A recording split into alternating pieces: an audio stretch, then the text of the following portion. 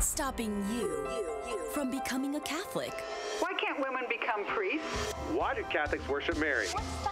Why do I need to confess my sins to a priest? Where is purgatory in the Bible? I think the Pope has too much authority. What's stopping you? You are called to communion with Dr. David Anders on the EWTN Global Catholic Radio Network. Hey everybody, welcome again to Call to Communion here on EWTN Radio. This is the program for our non-Catholic brothers and sisters. What? Well, give me that again. A program on a Catholic network for non-Catholics? It is true, because a lot of non-Catholics, perhaps yourself included, have really some confusing ideas on what the Catholic Church actually teaches. We would really like to get those questions answered for you on today's program. Here's our phone number, 833-288-EWTN. That's 833-288-3986. If you're listening to us outside of North America, please dial the U.S. country code and then 205-271-2985. You can also text the letters EWTN to 55000. Wait for our response and then text us your first name and your brief question. Message and data rates may apply. And if you're watching us on TV today, you can participate as well. Our email address, ctc@ewtn.com, ctc@ewtn.com. All right, Charles Beery is our producer, Matt Kabinski, our phone screener. I'm Tom Price, along with Dr. David Anders. Tom, how are you today? I'm very well. How are you, my friend? Yeah, I'm doing decent today, thank you. We got a great question as one of those common objections that we like to lead off the program. And this is actually the same question that you hear on the intro of this show. We got an email from Jim who says, why do Catholics worship Mary? Yeah, I appreciate the question. Thank you so much. So actually, we don't worship Mary, not in the sense that you mean. The proof is the essential act of worship, according to sacred scripture, is that we offer sacrifice. That's what it means to worship biblically. Okay. The Hebrews in the Old Testament, when they went to worship God, they would offer sacrifices in the temple. St. Paul teaches in Romans chapter 12, he says, offer your bodies as living sacrifices. This is your spiritual act of worship. And we certainly don't offer sacrifices to the Blessed Virgin Mary or to the saints. We offer sacrifices to God alone, the sacrifice of ourselves, of our lives, and of course the sacrifice of the Eucharist, the holy sacrifice of the Mass. And this is offered only and uniquely to God, in the offering of ourselves. In this way we give only to God, acknowledging Him as the source of our being and of everything that is good, and as due all of our worship. And in fact, the Blessed Virgin Mary worships God in precisely the same fashion. As a creature, she owes her being and all of her goodness to God in His goodness and His grace.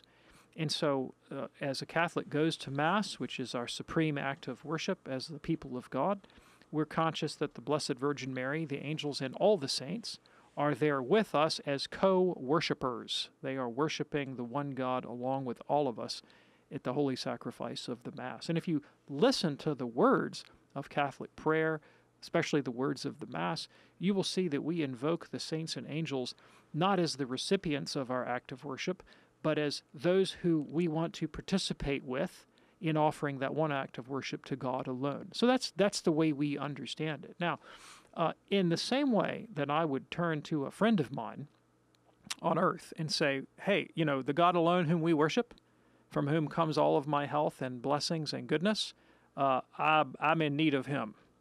Would you also pray to God on my behalf?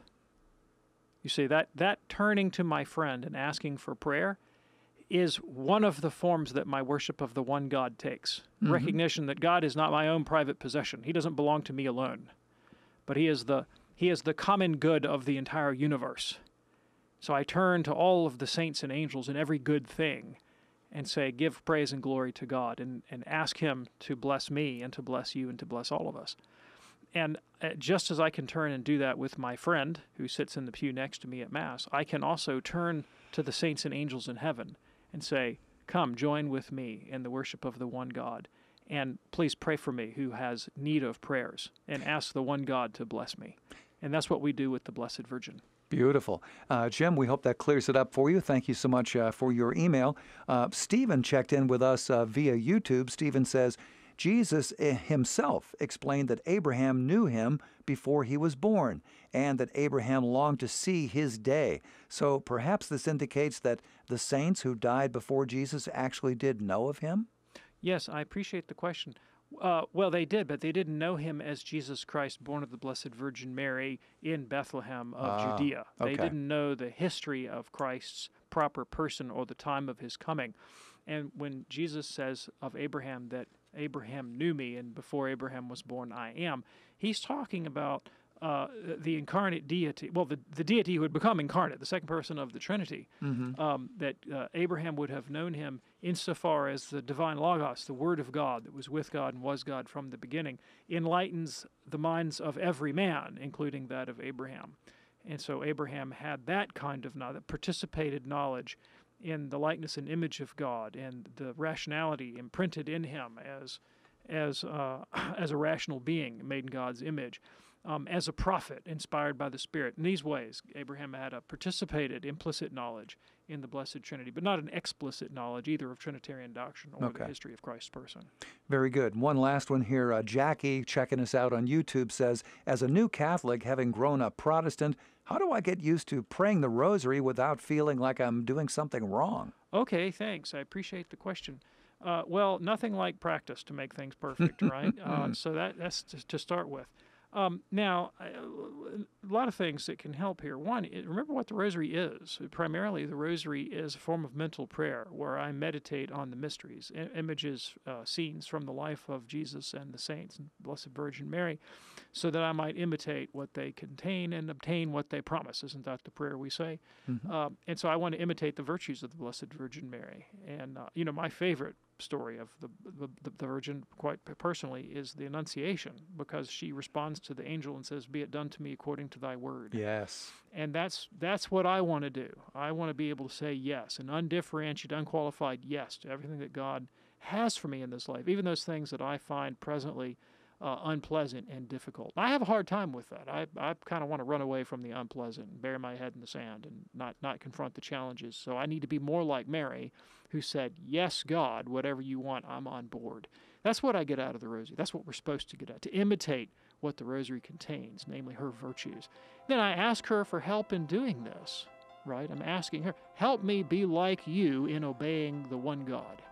Phone lines are open right now at 833-288-EWTN. If you have a question for Dr. David Anders, or if you would like to explain what is keeping you from becoming a Catholic, give us a call at 833-288-EWTN, and that is Call to Communion with Dr. David Anders.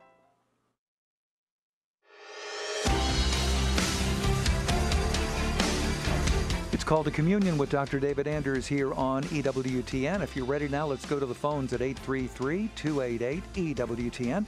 And we're going to begin today with Thomas in Southern Ohio, listening on the great St. Gabriel Radio. Hey, Thomas, what's on your mind today? Yeah, I got a question, Dr. Dave. I'm Protestant, mainstream Protestant, and I've been listening to your show for a couple of years now. But anyway, my question is on the real presence of Christ in the Holy Communion. And is that available? I've come to accept that. And is that available for non-Catholics during communion? And I think I know what your answer is going to be.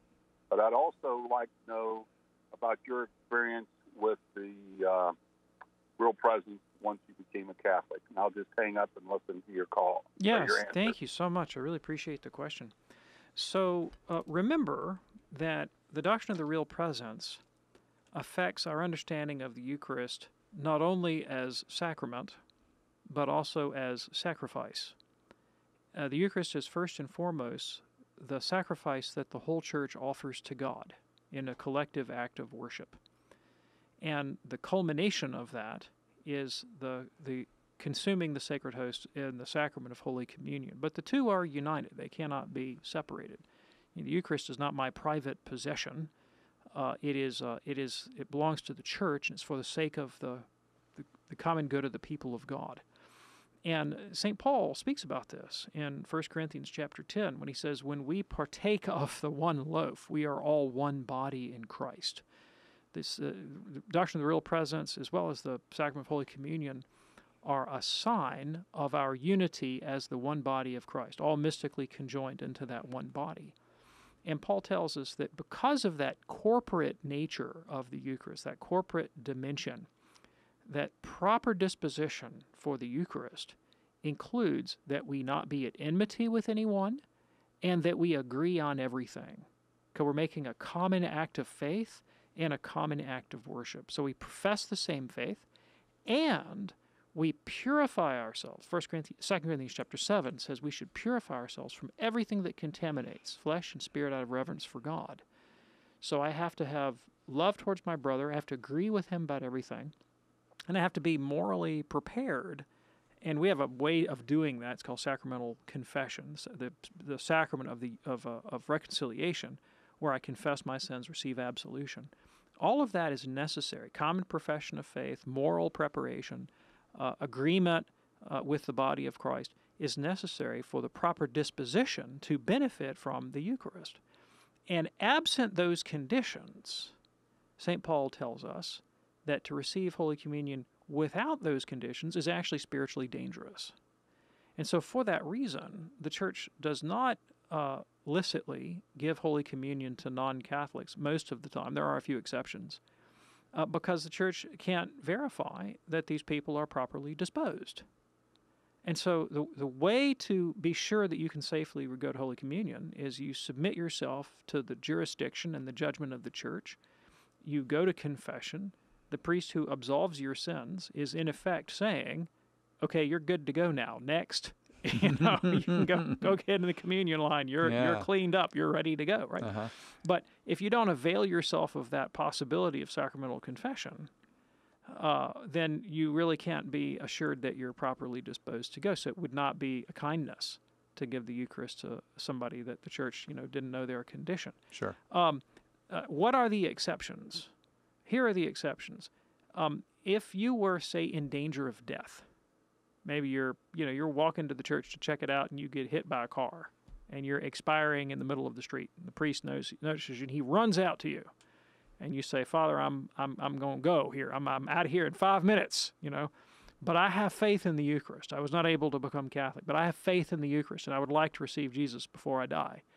Under that condition, yes, the priest can give you Holy Communion. If you have faith in the Catholic doctrine of the Eucharist and you're properly disposed, in a case of urgency, the priest can give you Holy Communion. But absent that urgency, the proper way for you to receive Holy Communion is to be received into the Catholic Church so that you profess the full faith along with the other people of God. You acknowledge this is the one body of Christ, not only in the Eucharist, but in the people of God, which is the Church. And you are morally prepared through sacramental confession and absolution. Okay, and Thomas, thank you so much for your call. That opens up a line for you right now at 833. Oh, he also had a question about my personal experience. He did. Becoming Catholic. Yes. And with the real presence. So, the doctrine on the Eucharist is that it is the substance of Christ's body and blood. And that's it. None of the accidents are there. None of the properties of flesh and blood are there. Only the substance of flesh and blood. Mm-hmm. And so the mode of Christ's presence in the Eucharist is not sensible, meaning it cannot be sensed. It cannot be tasted, touched, felt, or perceived in any way. It can be held only by faith. And so many people, because of their profound faith in the Eucharist, when they come to the sacrament of Holy Communion, can have a profound emotional experience because of the strength of their belief. But the emotional experience is not itself evidence of the real presence. It's just like we sing in St. Thomas's famous hymn, Adorae Devote, right? Tasting, touching, hearing are in the, not hearing, tasting, touching, seeing are in the deceived, right? But what says trusty hearing, only that can be believed. For what, God's word has spoken truly, if he hasn't spoken truly, then there's nothing true. I'm getting the poetry bad now. But the idea is the only access I have, the only experience I have of the real presence of Christ in the Eucharist is that which I can lay hold of by faith. And so one man may go in faith to the Eucharist and have a powerful emotional response. One man may go in faith to the Eucharist and have no emotional response, have an experience of total aridity. And yet his reception of the Eucharist is no less worthy and no less valuable, and may even be more valuable as moving forward in the darkness and aridity of faith. He has purposed with his will, not with his emotions only, but with a determination of the will to follow in obedience to Christ in his self-donation, his self-sacrifice, in spite of feelings of aridity or even darkness. So my own personal experience was, not attended by, lightning flashes and thunder. It was a fairly pedestrian occasion of getting in line at, in communion at church the day after I'd been confirmed, and just sort of ambling up to the front like everybody else, and then going back and thinking, oh my, I did it. I'm really Catholic now. Yeah. An exciting time for sure. Thomas, thanks again for your phone call. Our phone number here, 833-288-EWTN for Call to Communion with Dr. David Anders, 833-288-3986. Here is Mary now, a first-time caller in Montana, listening on the great Real Presence Radio. Hey there, Patty. Thank you so much for your call. What's on your mind today? Thank you. That's funny. My dad was going to name me Mary, so that's kind of funny. Okay. Patty. Okay. Yeah. Mom won that one. So I have been looking. I'm not Catholic. I've been raised a Lutheran, but I listen to your station regularly and really enjoy it. I have been looking into Stoicism lately, and in particular, some of the quotes from Epictetus, I believe is how you say his name, and I don't know his timeline. But so many of the Stoics, you read what they have to say, and are they inspired by God? Certainly they, at least the early, didn't have the opportunity to know God or be part of the Jewish religion where Abraham began everything. So where did they get their wisdom, and how do you think that applies? Patty, sometimes people ask me questions that make me really happy. This is one of those questions. All right. I like this question. This is a good question. Like you, I am a big fan of Stoicism. I am a big fan of Epictetus. And you might be interested to know that the fathers of the Catholic Church were also big fans of Stoicism. Big fans of Stoicism. Especially in Egyptian Catholicism and in Alexandria, and how it came to influence the life of the Catholic monastery. So there's a 2nd century theologian in Alexandria named Clement of Alexandria, and he is very famous for having celebrated the virtue of apatheia, which is where we get our word apathy from, but he didn't mean apathy, he meant dispassion. Okay. Not being controlled by one's emotional life, which of course is a very sort of Stoic virtue. After Clement, Origen of Alexandria, in the monastic writer Evagrius Ponticus, you will find a spirituality very reminiscent of modern cognitive behavioral therapy, a way of dealing with adverse thoughts and emotions that has a lot of resonance with modern CBT. A more recent Catholic figure, he's still old, but not from antiquity, Ignatius of Loyola, the founder of the Jesuits, wrote a famous book, a spiritual manual called The Spiritual Exercises. Many people in the psychological domain have noted the similarity of Ignatius to modern cognitive behavioral therapy. Now, if you know the history of modern cognitive behavioral therapy, started by a guy named Albert Ellis, Ellis derived this system of therapy by reading Epictetus. It's a modern therapeutic application of ancient Stoicism. Well, the Church Fathers were on the job doing the same thing 1,500, 1,800 years earlier. So there has been a profound assimilation and adaptation of Stoicism into Catholic theology, into Catholic spirituality from the very, very beginning. Even St. Paul quotes a Stoic philosopher in his address in Athens in Acts chapter 17. So lots of affinity between Catholicism and the Catholic theological and spiritual tradition and Stoicism. Now, you asked the question, where did the Stoics get these ideas from?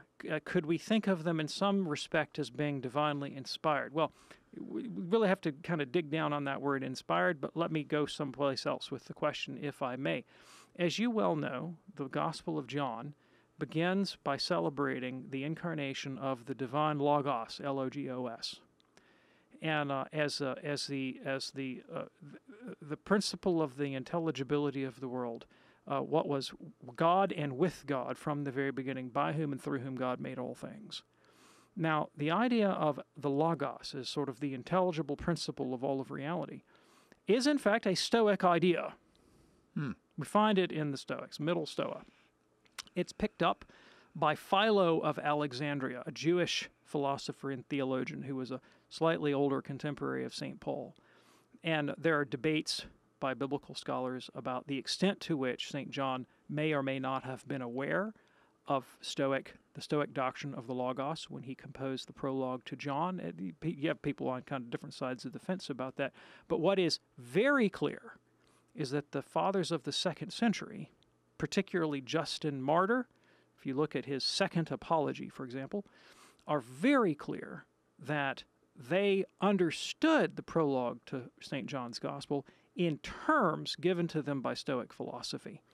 And Justin, who is a very, very early Catholic theologian, asking the question, where did they get this wisdom? Where did the Stoics get this wisdom? Concludes, because they partook of the same divine Logos, rationally, that became incarnate in Jesus. And he goes so bold, he is so bold, Justin is, as to assert that the Stoics and the Platonists and Socrates were themselves, by way of a kind of anticipation, Christians before Christ. Wow. To the extent that they participated in that same divine Logos through the exercise of a kind of enlightened human reason. Right? Fascinating. Very, very generous attitude towards the ancient philosophers. Now, he draws this further conclusion, Justin does, that the philosophers kind of differ from one another in many aspects, and they seem to have, one lays hold of this truth and one lays hold of that truth.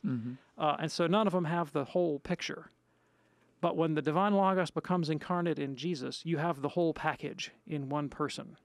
And so Christ is the fulfillment, the culmination of Hellenistic philosophy, even as he is the long-awaited Jewish Messiah. He fulfills the aspirations of Hebraic as well as Hellenic society, and truly is the Savior of the whole world. Patty, thank you so much for your call. It's Call to Communion with Dr. David Anders here on EWTN. Quick email as we're going to break. This is from Joe. I have heard Dr. Anders say on yesterday's program that no religion, including Catholicism, possesses all truth.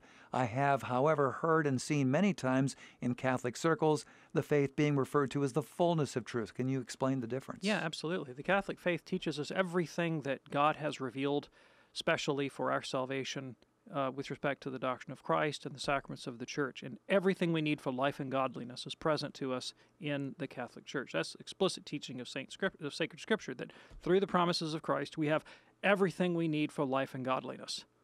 Everything we need for life and godliness. But I'm not going to learn Euclidean geometry from the Catechism. You know, I mean, like the Catholic Church doesn't have a particular purview or jurisdiction to lecture, you know, say on, you know, disco hits of the 70s.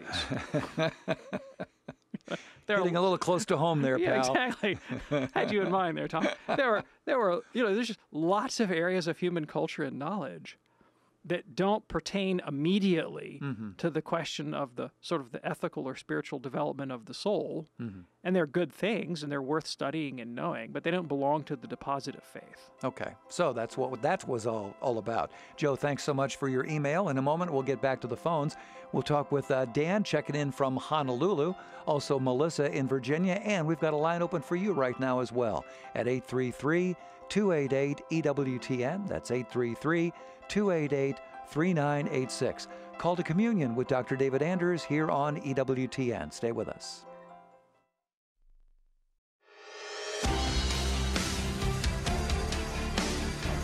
Hey, what's keeping you from becoming a Catholic? Let's talk about that here on EWTN's Call to Communion with Dr. David Anders. Our phone number 833-288-EWTN. That's 833-288-3986. Here now is Dan in Honolulu listening on the EWTN app. Aloha, Dan. What's on your mind today? How are you doing today? Listen, maybe I shouldn't do this. I'm reading a book by Jimmy Swaggart called Catholicism and Christianity. He says in that book, the term full of grace for Our Lady was a term that was imposed. It was not the correct term for what she is. He describes as highly favored one. There are other texts in the church that I've seen that say highly favored one instead of full of grace. Can you tell me what you, Dr. Anderson, what you think of this? Is the term full of grace proper? Yes, thank you. Well, if you want to be extremely literal about it, the word is kakeratomene. It's in Koine Greek. So if we all want to run around saying, hail kakeratomene, I wouldn't complain. You'd be okay with that. Right. Yeah. When the Greek text was first translated into Latin, we're talking early antiquity, it's gratia plena, which is most felicitously rendered into English as full of grace. Now, I don't really think that the translation is the problem for Mr. Swaggart. I think it's the theological significance of the term that he has trouble with. And the reason why I think Protestant translators will inevitably shy away from full of grace towards highly favored is that they understand that there's an awful lot of theological baggage that gets piled into full of grace that they want to resist. And of course, they have to resist, because if they accept the doctrine of full of grace as it's been articulated by the Catholic Church, well, then they'd have to become Catholics, and they just can't have that now, can they? Right? Now, the charis in Greek, which is sort of the root of the whole word here, is translated grace. Now, grace can have a number of senses in sacred Scripture. It can refer to divine favor. It can refer to, God being gracious towards us in the sense of being condescending or benevolent to us. And it doesn't necessarily carry with it the idea of an infusion of the divine presence, which is what the full-orbed doctrine of grace does in fact convey. Now, other places in sacred Scripture, charis does have more of that kind of sense, like when St. Paul says, I worked harder than all of the other apostles, but not me, rather God's grace within me. Now he has the idea, God's favor, yes, but it's God's favor that effects in him a kind of internal principle of his actions, where what he does in God, that his actions are actually carried forth by divine agency. He's cooperating with something that is supernatural, that's above him and beyond him, right? And that is ultimately the end of Christian life. The whole doctrine of the New Testament is that our participation in God is not merely by imitation. It is by imitation, but it's also by participation. So St. Peter can say that we, through the promises of Christ, we become participants, partakers, fellowship in the divine nature. Right? This is something that's utterly sublime and deeply transcendent and supernatural. Paul can teach us in Romans 6 that we literally die with Christ in baptism and are raised again with him to new life, and that the eyes of our hearts can be enlightened so that we can know in a way that surpasses mere cognition the height and depth and width and breadth of the love of God. So that is the fullness of the New Testament understanding of our participation in God. It is a supernatural thing that comes in and fundamentally changes us from the inside out. Now, it is, to me, completely unintelligible, cannot make heads or tails of the idea that even if you want to say that Mary's highly favored, okay, so let's say that's clearly true. She is highly favored. Yeah. She's highly favored, and God is not going to grant to her a participation in the divine nature that is the patrimony, the inheritance due to every Christian. Of course he's going to. And if she's highly favored, she receives it to a most eminent degree. That participation in the divine nature, that is the gift of grace to all of us, she has in the most eminent way, so that she can say, all generations will call me blessed. And she is depicted in sacred Scripture as a kind of ideal disciple.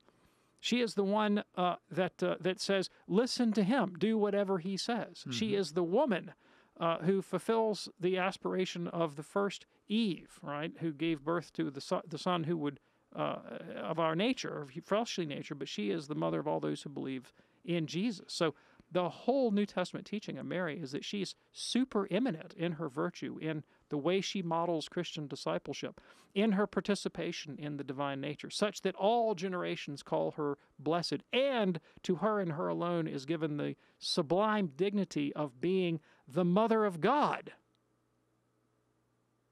Kind of a big deal. Yes, kind of a big deal. Let me ask you this. The word kakeratonome, is that used elsewhere in the Bible? Nope. That's it? Nope. That's the only place in all Scripture that word is used. Okay, so that should tell you something right there. Dan, thank you so much for your call from Honolulu today. It's EWTN's Call to Communion with Dr. David Anders. Let's go now to Melissa in Virginia, listening on Sirius XM, Channel 130. Hey, Melissa, what's on your mind today? Good afternoon. I have a question. I hope this doesn't sound disrespectful because I don't mean it that way. I'm Protestant, very interested in the Catholic faith. Mm-hmm. But my problem is with Mary and the Immaculate Conception, and that she lived a sinless life. And if God chose her to be the mother of Christ, where's the miracle in that? You know, it seems like if she, I don't dispute the virginity of Mary or anything like that, but if she had a normal sin nature, you know, to me that would make it more of a miracle that she became the vessel through which God sent his son. Yes, I understand your point. So let me give you another analogy, if I might. When you look at a prodigy, somebody like Mozart, for example, mm-hmm. there's no denying. You listen to Mozart's music, and you just like, well, I'm just going to close up my piano and put away my violin and give up on music forever because I'm just so discouraged. You know, the guy's talent is intrinsically sublime. It's awe-inspiring. And we rightly declare Mozart's virtues. This is why we play his music over and over and over and over and mm-hmm. over again. We can't get enough of listening to it because it's just so sublime and beautiful. It's intrinsically valuable. And it doesn't become less valuable because Mozart didn't have to struggle for it. And by all accounts, he didn't. The stuff just poured out of his head. Yeah. Unlike, Beethoven, who's over there and neurotically banging his head into the piano for every note, But Mozart just pours out of it. Yeah. Music's just as objectively beautiful, and we praise it just as highly. And we look at his talent as something amazing, something worth glorifying God for. And the virtues of the Blessed Virgin Mary, though they are gifts in her of the Holy Spirit, are no less objectively sublime, valuable, beautiful, or praiseworthy because they're gifts. Now, here's a little secret. Whenever we have meritorious virtues, they are in us also gifts. They are in us also gifts. If I have any virtue in me today at all that's meritorious, I have it because it was gifted to me by God. Now, he gifted it to me in a form whereby through participation, through cooperation, I can grow in the habit of that virtue and increase. And that's something that's also meritorious and valuable and worth noting. And so when you see someone who goes from a bad moral condition to a good one, we mark the progress as something worth acknowledging. But if I had a child and you said, Anders, would you rather have a kid that comes into the world perfectly virtuous or one who gets there by, say, 45. I'm going for the one that comes in virtuous, and I'm not going to tell the child, well, your courage and fidelity and loyalty and charity and self-sacrifice and prudence and wisdom and temperance, worthless, because you're just born with these gifts. No, you're still going to praise the virtues and see them as valuable. Of course. Very good. Well, we thank you so much. It is EWTN's Call to Communion with Dr. David Anders. If you call right now, we can probably get you on today's program, 833-288-EWTN. That's 833-288-3986. Here's an email that we received from Joe. I have heard Dr. Anders say we did that one. Never mind. We're not going to do that one again. Okay. We did that, but we didn't do this one. This is from Eric, and it just popped up on the screen here. Eric is watching us on YouTube today. Eric says, Catholics are Christians as well as Protestants. Catholics are just confused and burdened by man-made traditions. What say you on that? Oh, I'm very confused. I'm very, very confused. Guilty as charged right here. Yes, sir. And am I ever burdened by man-made traditions? Let me think on that one. Yeah, probably I am sometimes burdened by man-made traditions, as I suppose we all are. However, not in the sense in which you suggest, right? Because the traditions that we hold to as Catholics that truly lay hold of our souls and to which we owe the response of faith, right? And not just habit, not just cultural habit, are given to us by Christ. And so we rightly venerate these traditions as of divine authority.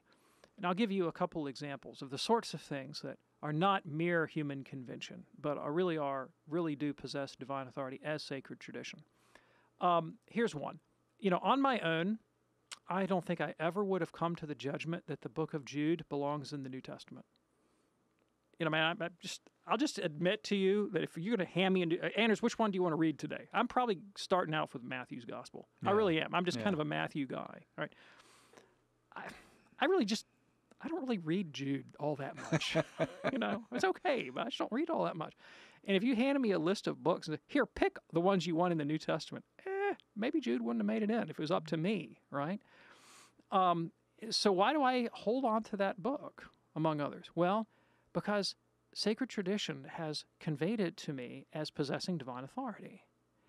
And that's a tradition. Like the Bible itself doesn't indicate that Jude belongs to the canon of the New Testament. The only way I know that is the sacred tradition of the Catholic Church.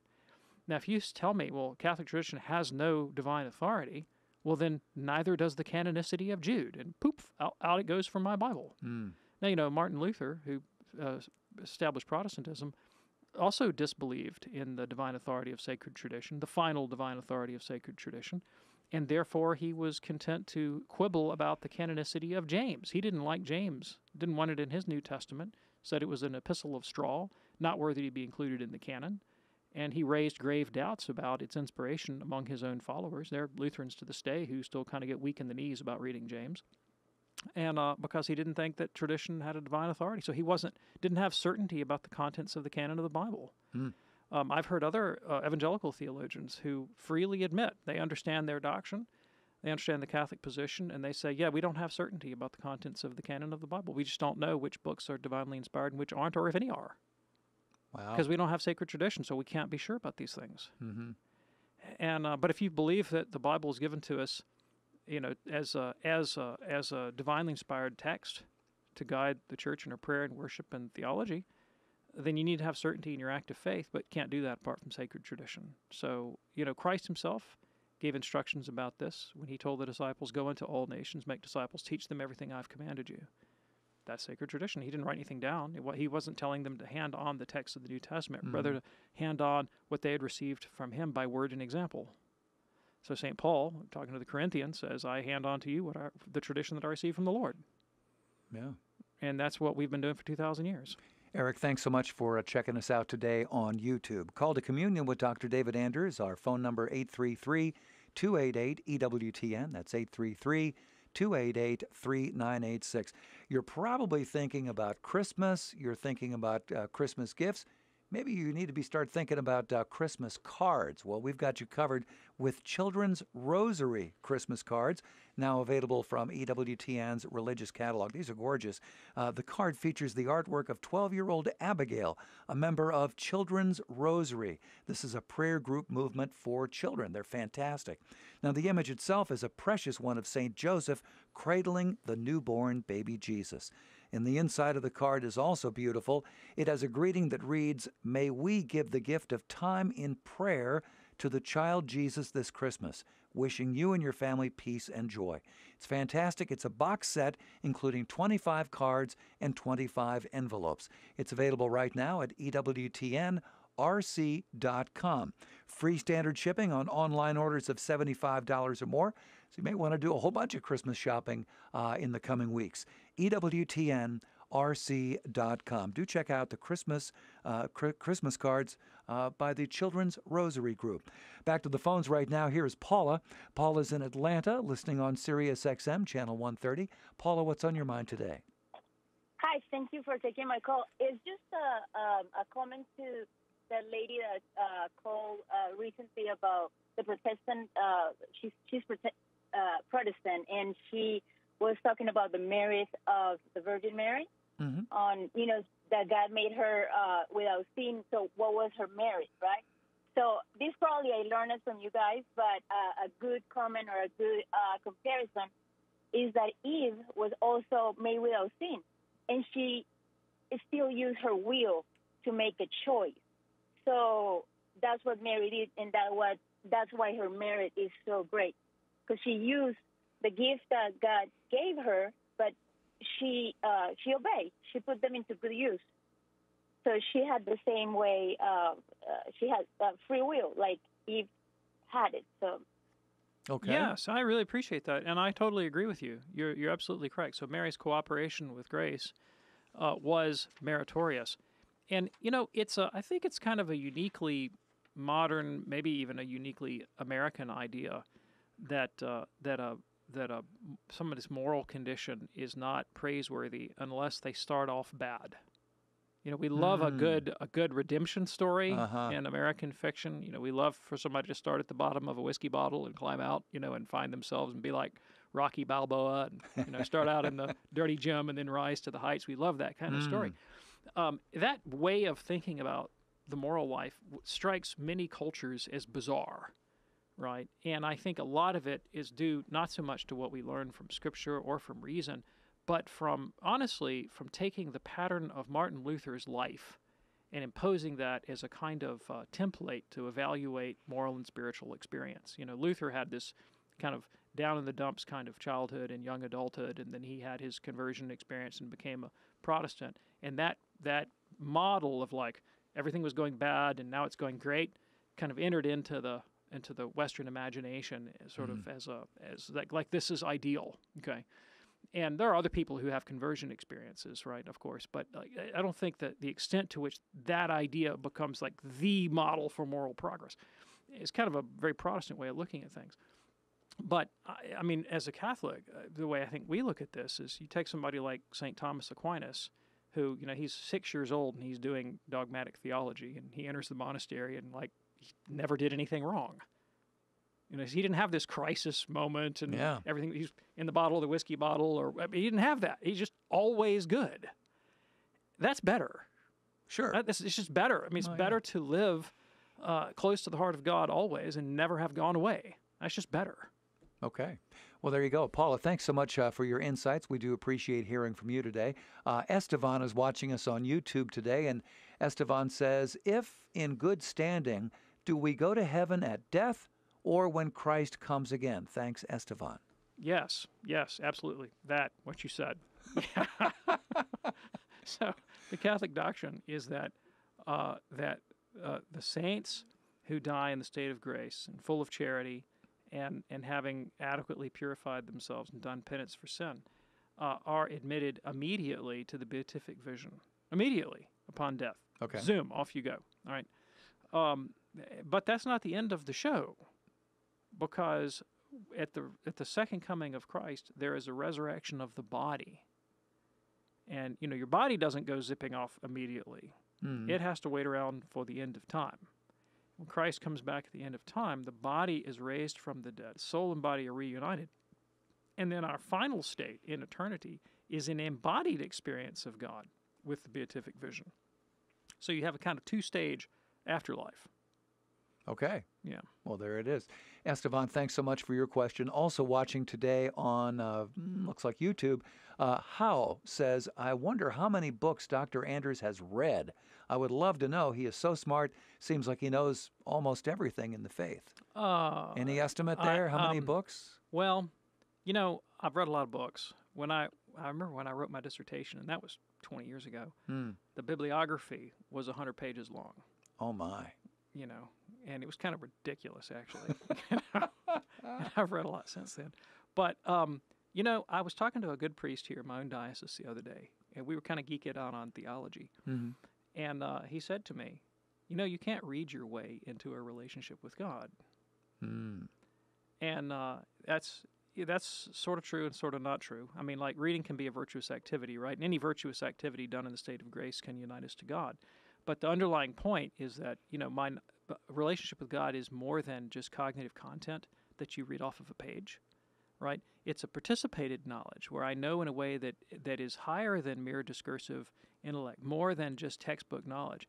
I know God by way of imitation, by participation, by being reformed after His likeness and image, by having sort of divine impulses as a kind of second nature, right? And that's not something you can get out of a book. And I've known a lot of people that were very, very learned in books and not at all learned in goodness. Not at all learned in goodness. They weren't necessarily good people, and may have had a lot of sins, a lot of faults, a lot of imperfections. Maybe they spent all their time in books because they weren't real good with people. Oh, yeah. You know, and I feel that, I feel that accusation of as myself, and deeply conscious of my failings. And I'm grateful for books, but I have much more admiration for the simple human goodness of the Christian people that I know, that have the virtues woven deeply into the fabric of their being and take no thought for themselves or for tomorrow, but do everything in God and for the sake of their neighbor. And no quantity of books can give that to you. Yeah, and to your point, we all have things we need to be working on, right? Yeah. Also, we all have things that we're good at. True. Like I can't change my own battery. Like there are a lot of things that I'm not good at, and I'm so grateful for. I was in a meeting this morning of a commission of my diocese is doing some work on catechesis around, and I was looking at all the people we had in the room who were experts in other fields of knowledge that I don't have expertise in, and sometimes they were expertise they'd gotten from books, sometimes they were expertise they'd gotten from life and from ministry and from deep compassion for the poor and all kinds of expertise. And St. Paul, of course, teaches that we all have many different kinds of gifts. The body of Christ has different kinds of gifts. And one person has a gift of teaching, one person has the gift of helps, one has the gift of prophecy, one has the gift of administration. That's not a gift I have in large measure, by the way, administration. And they're all necessary for the good of the body of Christ. If the whole church were a librarian, where would we be? Where would we be? Yeah. Hal, thank you so much for your question. Also watching today on YouTube is Darcy. I'm going to put you on the spot for this one, David.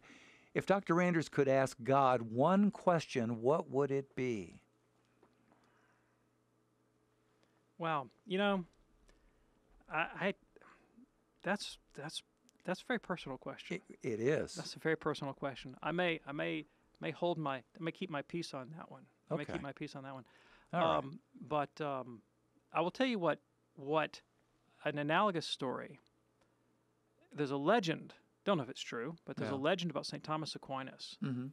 Thomas was praying in front of a Eucharist. I'm sorry, he's praying in front of a crucifix. Okay. And according to the story, the face of the crucifix came to life. The eyes opened, and Christ on the cross spoke to St. Thomas. And it wasn't Thomas asking him a question. He asked Thomas a question, and he said, "Thomas, whatever you want is yours." Kind of like the Solomon question. God shows us, Solomon, what do you want? You get one shot. Tell me what you want. It's the one wish. Yes. And Solomon asked for wisdom. And Christ says to St. Thomas, whatever you want is yours. What do you want? And Thomas says, yourself. Yourself. I love that. That is wonderful. Thank you so much for that. And a quick one here from Lulu. Is there a way I can become a Catholic without RCIA? Yep. Our diocese mandates that we take RCIA, but I'd rather just go to confession and be in. Is there anything I can do? Oh, well, okay. So That's if a little different. Okay. For your diocese has said categorically no exceptions. Now, I'd be surprised if that's really the case. I don't know of any diocese that says categorically no exceptions. Okay. But probably the norm, though. It's the norm. Okay. So, if you have an impediment to making it to RCIA, I think that's a good conversation to have. Like I've talked to fellows on this show who were truck drivers, and they are always cross country. They're always on the road. They couldn't have a consistent work schedule where they could always be there on Wednesday night at 7. And we've helped people come in other ways. I myself, when I became Catholic, I showed up at the parish and the priest understood what my education was in the faith, and he said, "You don't need RCIA." He just brought me in like a couple weeks later. And there are almost always exceptions, but hey, I don't feel like it.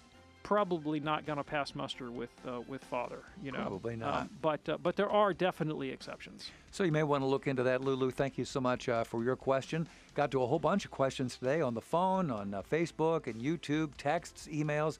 Try to cover the waterfront here on EWTN's Call to Communion. Dr. David Anders, thank you, sir. Thank you, Tom. Remember that we do this program Monday through Friday here on EWTN Radio at 2 p.m. Eastern with an encore at 11 p.m. Eastern and 8 p.m. Pacific. On behalf of our fantastic team, I'm Tom Price along with Dr. David Anders. We will see you next time here on EWTN's Call to Communion. God bless.